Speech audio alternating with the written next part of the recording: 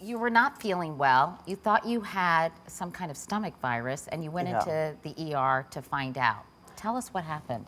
I went with my parents and we rushed to the emergency room, and they found out that something was wrong with my heart and that I was in heart failure. So since I was so bad, they thought that they would have to do a heart transplant, and I had the papers and signed my consent forms, and then they rushed me off to surgery to hook me up to life support.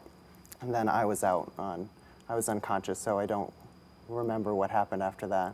This totally came out of the blue? You had never had any kind of heart issues? No, what I had, it was a virus that attacked my heart, so yeah, I was perfectly healthy 23-year-old.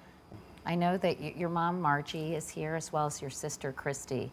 So Margie, after you brought Michael to the hospital, you were doing last rites? Right. By the time we got there, his condition had worsened. So when the doctors were speaking to Michael, they said, "We are going to hook you up to life support. You need a heart transplant. Do you understand what we're saying to you?" And Michael nodded, said, then he's 23. They said, "Sign these forms." And we were just in shock. And so Father Tom gave him the anointing of the sick, and we prayed over him. And you thought you were going to lose your son. We did. We didn't know if he was going to survive that night. 17 days into this, Christy, a heart became available, right, which was the good news. I mean, the fantastic news. And then another disappointment. What happened? You know, words can't even describe what an emotional roller coaster that day was. We were told early that morning on Labor Day that they had finally found a perfect heart for Michael. It's what we had prayed for every day for 17 days.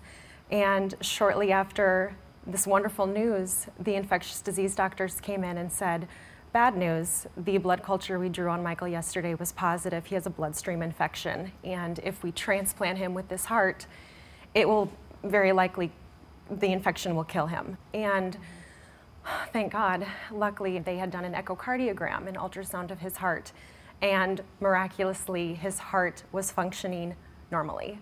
The doctors actually had to do 2 echocardiograms because they didn't believe it.